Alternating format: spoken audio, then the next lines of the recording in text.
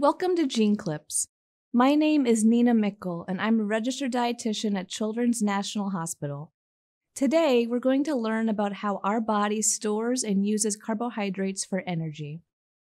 The foods we eat are made of 3 macronutrients: carbohydrates, protein, and fat. Macronutrients are used to build our bodies and provide energy. Of all the macronutrients, carbohydrates are the most important source of energy for the body. Carbohydrates are the favorite energy source of the brain and working muscles. Eating enough carbohydrates ensures we have the energy to be active, think, and learn. We can find carbohydrates in a variety of foods, especially grains, fruits, and sweets. When we eat foods containing carbohydrates, our bodies break them down into a type of sugar called glucose. Glucose is then transported through the bloodstream to every part of our body to be converted into energy. By maintaining a steady amount of glucose in the bloodstream, your body ensures every organ and muscle has the energy it needs to function.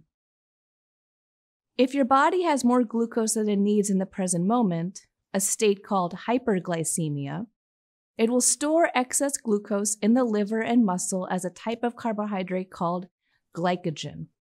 Glycogen is a chain of glucose strung together like pearls on a branching string.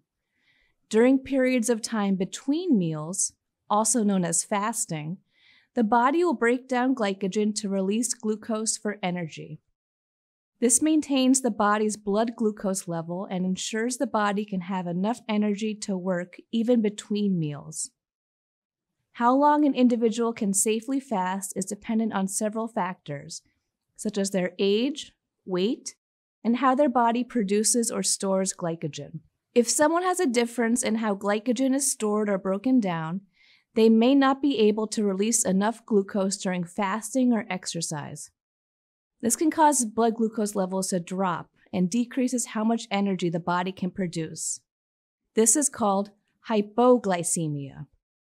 Symptoms of hypoglycemia include shaking, sweating, irritability, and fatigue.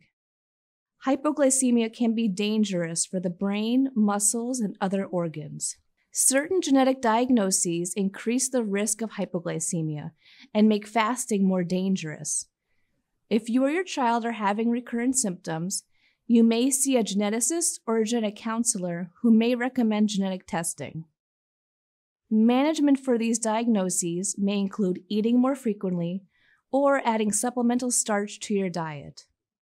A dietitian can help develop a treatment plan to maintain blood glucose levels while promoting growth and normal activity.